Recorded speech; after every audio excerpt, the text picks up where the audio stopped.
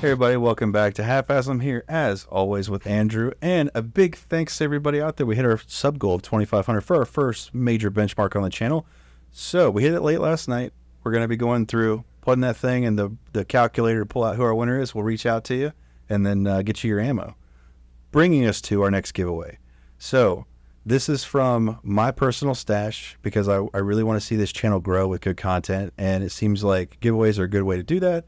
And what we have is an M17 surplus, not your everyday run-of-the-mill M17. When we hit 10,000 subs, I'm going to send this, provided you're legal to own it in your state and you're of age and whatnot. But we'll send this to a winner. It is one of the original 4,000 M17s that saw field testing before SIG was awarded the contract. So this is one of about 4,000 guns ever to hit the commercial market. Retail on these things has ranged over the years, but seems like they've settled right now around $2,500. But really rare, really cool, and a great piece of history, both for SIG and for the military collectors out there too. So this will be going home to somebody when we hit 10,000 subs. So like, comment, subscribe. What's interesting is, looking at the analytics on the channel, only 11% of the views come from our subscribers. So if you're watching the video, you're not subscribed, hit the little button down below, because we do fun gun shit here, guys. Yeah, the more of you that subscribe and that like and that share the content, and even if all you do is just leave a comment down below, that all just causes us to get more outreach and for more people to be recommended these videos and to see it. For like-minded people. Like-minded individuals. All right. We'll get this off the table. All right. Purpose of today's video. MAC shotguns. So we've done a couple videos on the MAC DS9, being one of the better import 2011s out there on the market today.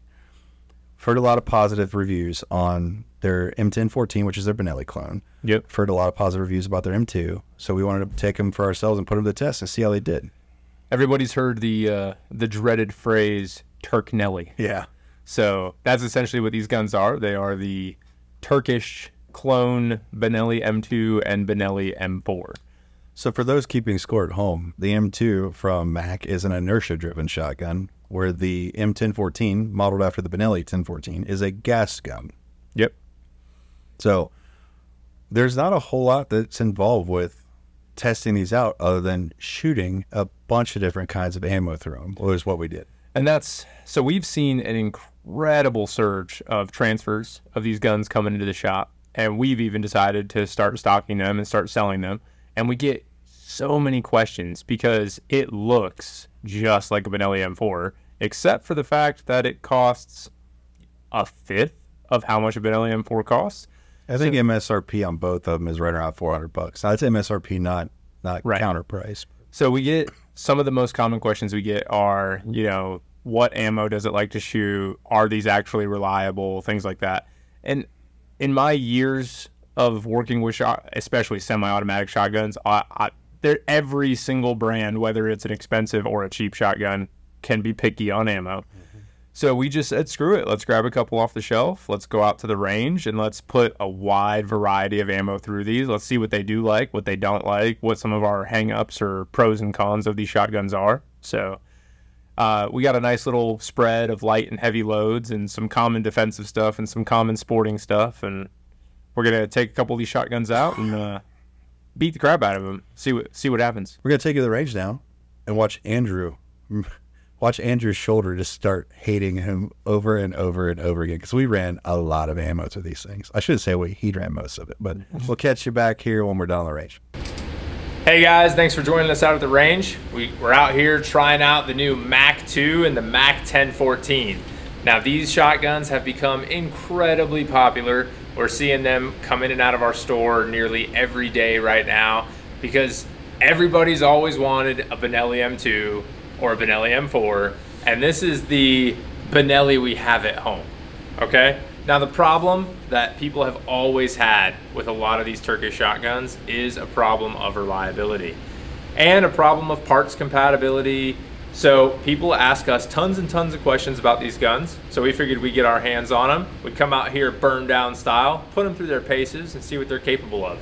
Now the M2, for those of you who don't know, is the cheaper inertia style gun.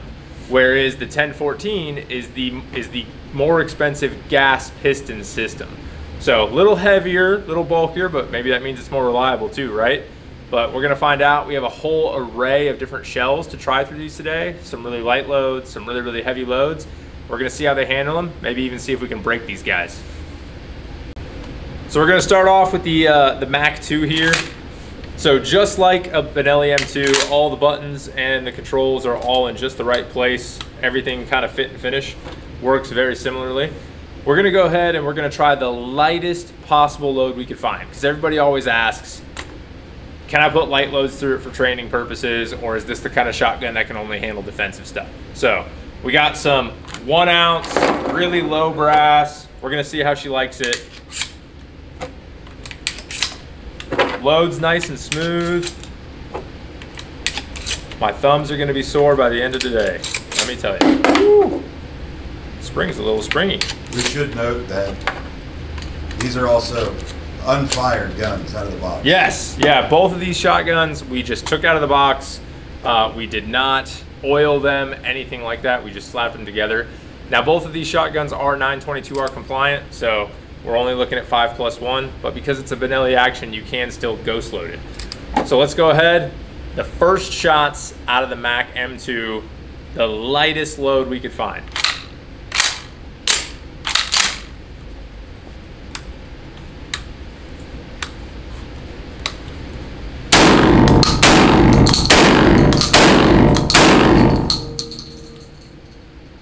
We went through all 5, no problems. Let's go ahead and put another 20 or 30 through it, warm them up a little bit before we switch to a different load.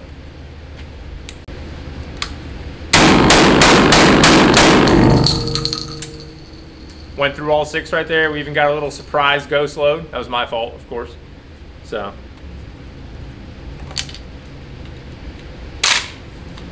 A little drop for good measure.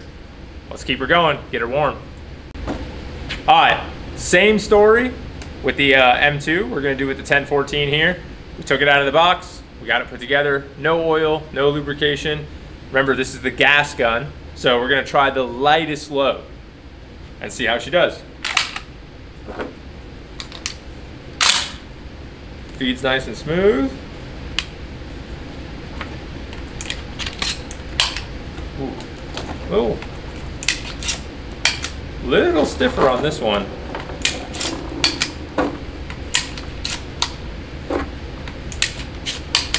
Maybe the spring's a little stronger.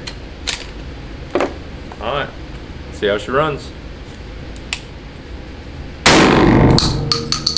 Ah, failure to feed.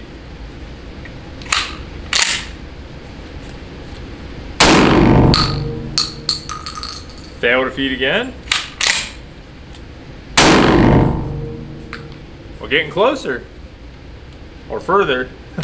That's closer.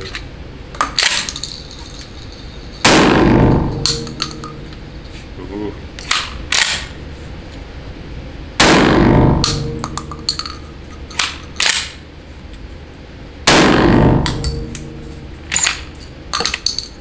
All right, so the 1014 did not cycle a single shot of the ultralight loads. Now the malfunctions were changing a little bit throughout that. So we're gonna try another tube one more time just to see if it's a break-in problem or if it's just not enough gas. All right, here we go, round 2.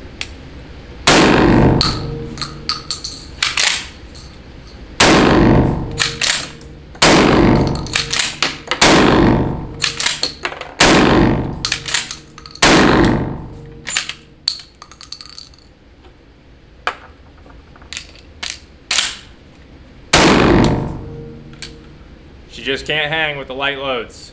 So it doesn't really feel like it's anything but a gas issue, but hey, like Zach just said, sometimes the Benellis have the exact same problem. So we're gonna go up to a more standard target load after this, a little bit higher velocity, a little bit heavier shot, and see if anything changes.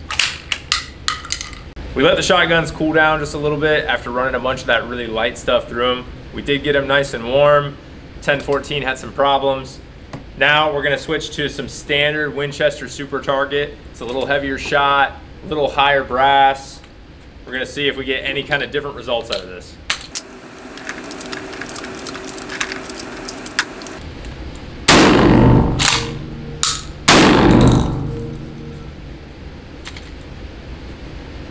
Interesting. I don't think it extracted. That's a new shell. Yeah. Oh no. Double feed. No, not double feed. Failure to extract. Alright. That is a dead round. Yep, that's a dead round.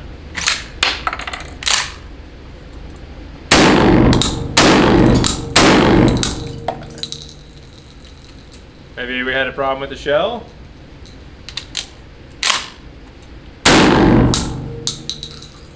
Let's try another tube of the Winchester, see if that was just an anomaly.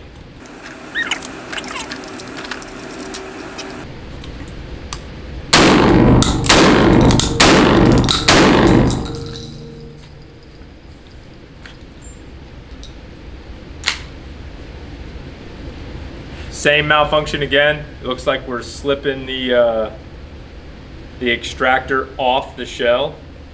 It's not uncommon for certain shotguns to not like certain loads.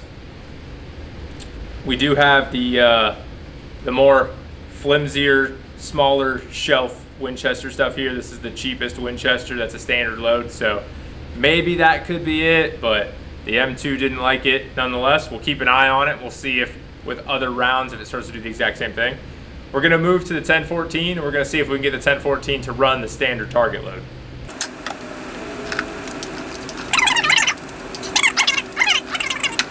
All right, the 1014 struggled on the really light stuff. Let's see how it likes the standard load.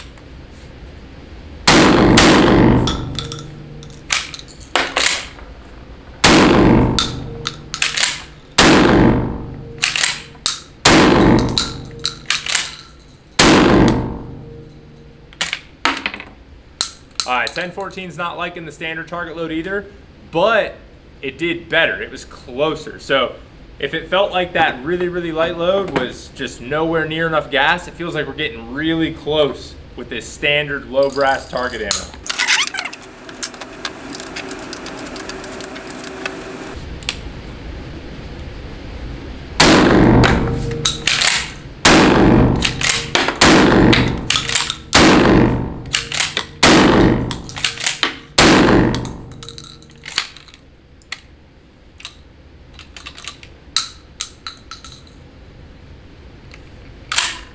.1014, not liking the target load. Hopefully it performs a little bit better when we get up into the hotter and loads with the defensive loads especially. All right, we're moving up to some high brass, hot 3-inch turkey load. So definitely not gonna have an issue with gas on this stuff. Now, the M2 ran the really light ammo okay, but we had some issues when we moved to the target ammo. I think that could be an issue with the actual ammo itself with the cheaper kind of casing and everything, but we'll see. Now the M4 has not run anything yet. We just haven't found an ammo that seems to be gassy enough. Hopefully we accomplish that with the hot turkey load. So say a prayer for my shoulder and let's get started.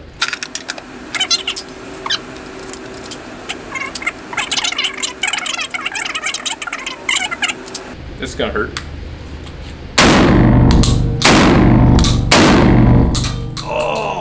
Lord! I think we killed the turkey.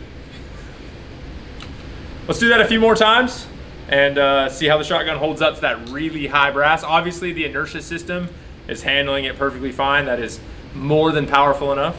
Maybe if we're lucky we could get Zack out here to try some too.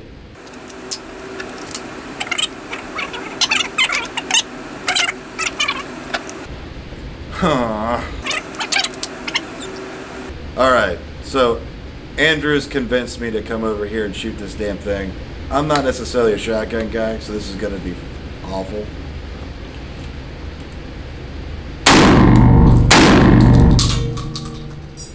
Whew, that wakes you up, man. Yeah, it does. All right, we're gonna try out the gas system of the 1014 now with the turkey load.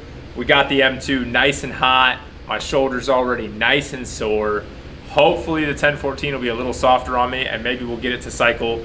If it doesn't cycle with this stuff, I don't know what'll make it run.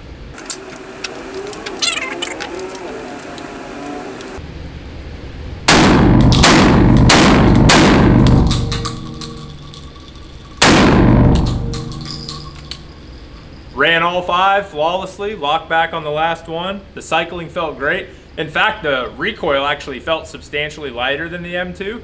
So we're gonna go ahead and now that we finally got a load that this thing likes to run, we're gonna put a bunch more through it. We're gonna see how it handles. All right, we tried out the shorty shells. Both shotguns did not perform well. Now let's try some real personal defense double-aught buck. This is what you buy this shotgun for, right? You buy this shotgun because you want to have that bedside table, that home defense shotgun loaded up with some double-aught buck personal defense that can make someone really regret ever coming into your house uninvited. So let's make sure that both these guns do exactly what they're intended to do.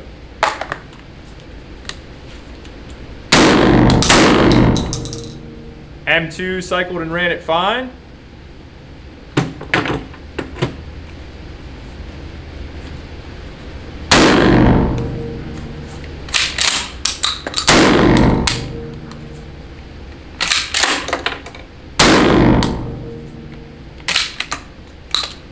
M4 had a little bit of problems. So that was a relatively light double-aught buck. If you're gonna be running the gas system, either oil your gun or get a little bit hotter of a personal defense round.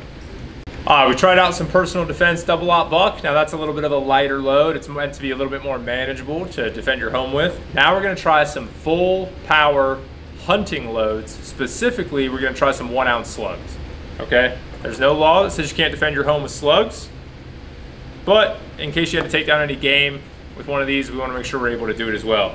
I expect both of these shotguns to run this perfectly fine.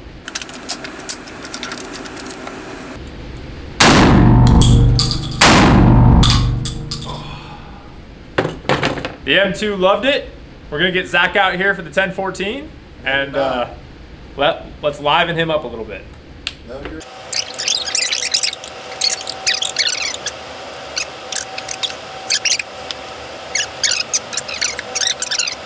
This is gonna suck.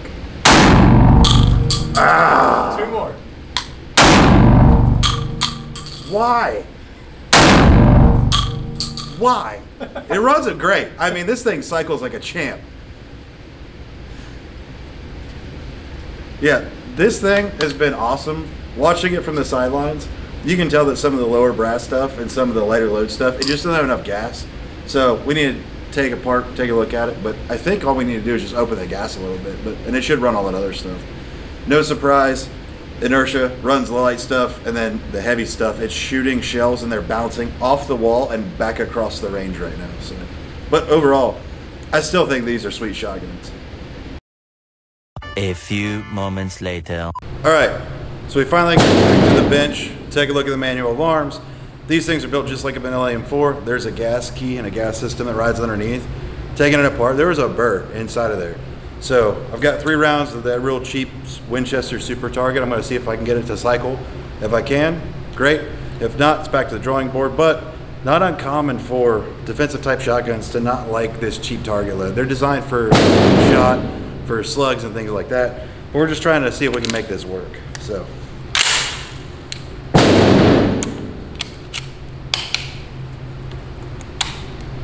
Pull. All right.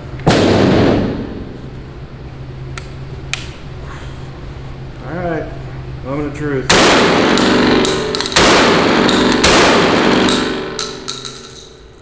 It runs cheap, shitty ammo. All because of a stupid burr in the gas key.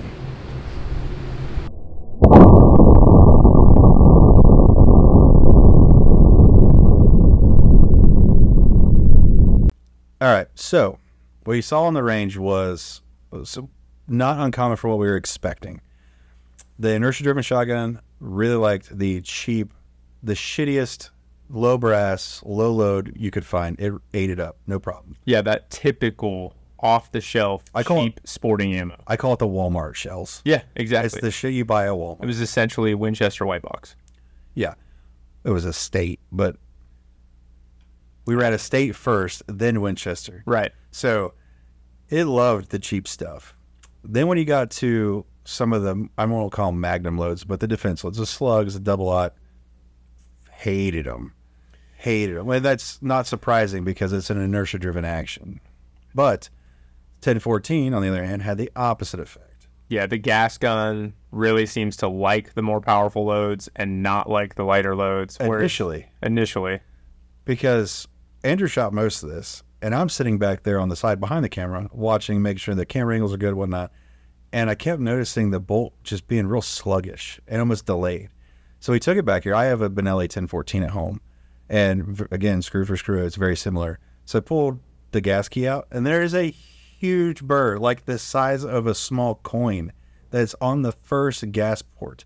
So I took it out with a pair of needle nose, reamed it out a little bit, threw it back in, went in the range, and this happened. All right, moment of truth.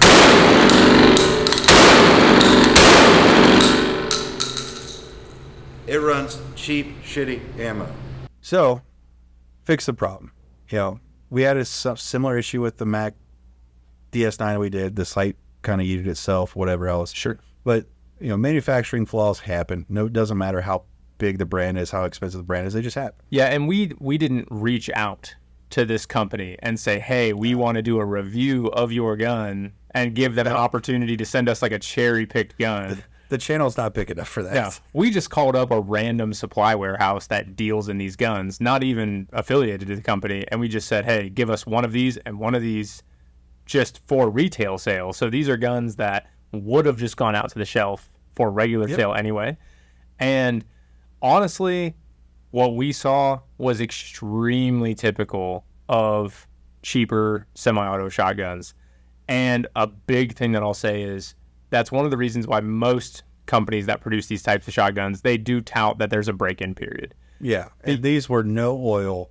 Yeah, ammo right out of the in box. Go. Yeah, and I would imagine that after a few hundred rounds, these guns are going to get smoother and smoother and smoother if they don't die, which we did not experience any parts breakage, any major degradation, any hang-ups that would lead me to believe that these were going to die at a young age.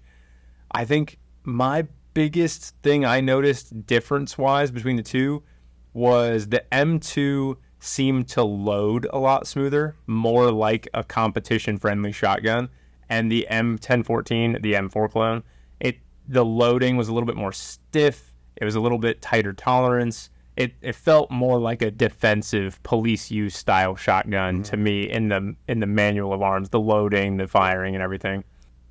On these two guns, retail price point of $400. Obviously, shelf price even here in the store is cheaper. What do you rate it out of 10? Here's what I'll say about it.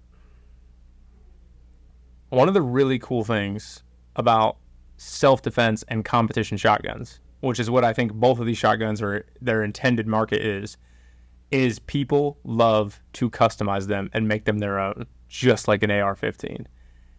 It feels almost like you're decreasing the quality if you purchase a Benelli M4 and then trick it out, because the parts you're putting on it are sometimes lower quality than what it comes with.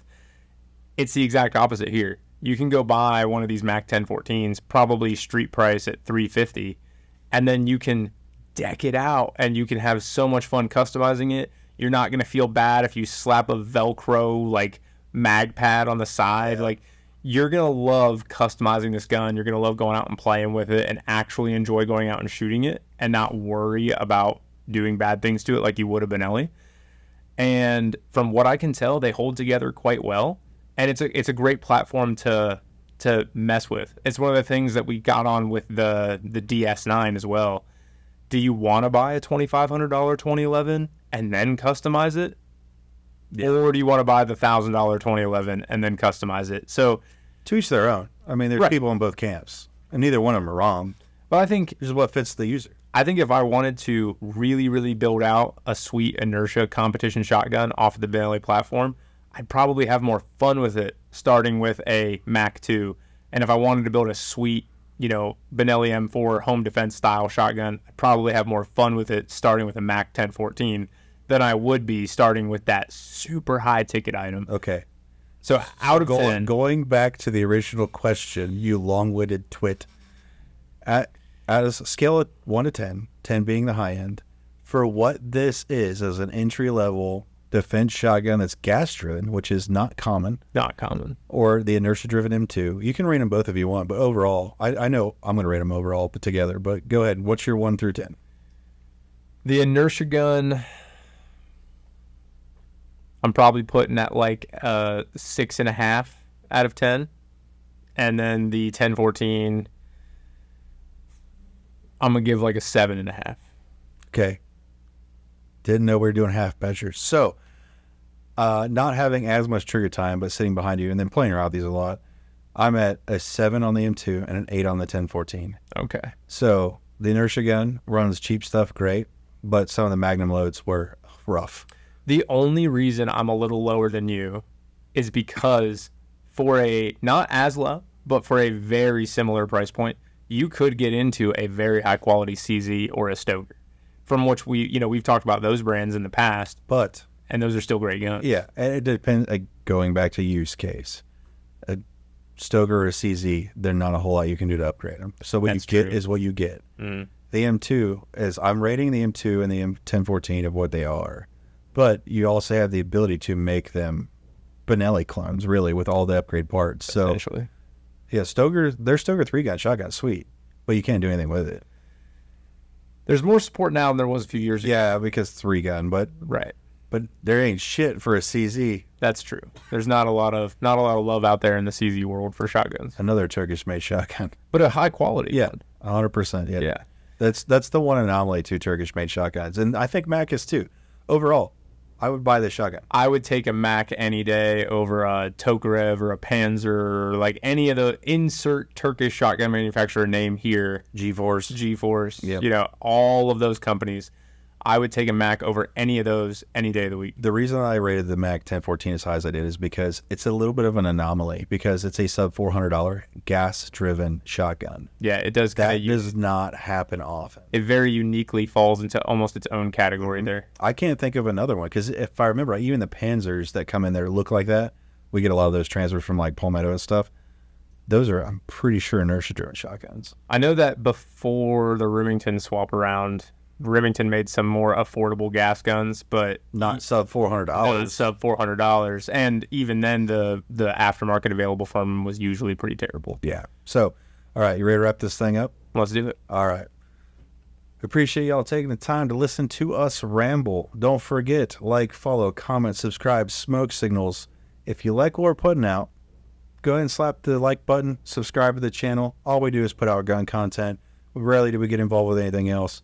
It helps the channel grow, helps put this content in front of like-minded folks, not just yourself, but other people who subscribe to things like gun channels. We have our new giveaway going on because we hit our ammo, or our Winchester 9mm 2500 goal. So all subscribers, not just new subscribers, I know some channels do that, it's stupid. All subs will be eligible to win this M17 surplus, one of 4,000 of the original M17s before it was technically the M17. By like, follow, comment, subscribe. Subscribe is what we're basing it on. But throw a comment down below. Let us know what your take is on some of these Turkish-made shotguns. Lord knows there's enough floating around that people have had their 2 cents with them. So far, I'm a big fan of these. We're going to carry them on the shelf because going through them and testing them and everything else, we don't carry junk in the store that we wouldn't trust our own lives with or whatnot. I would happily have one of these in my house for home defense. They're great shotguns, especially for the price point. And there's a ton of aftermarket support. So, you got anything else to add? If this video reaches 500 likes, Zach will test the next shotguns. You heard it here first, folks. So excited. So excited. I've never wanted a video to do poorly in my life. All right, guys. Thanks for taking the time to listen. We'll catch you next week.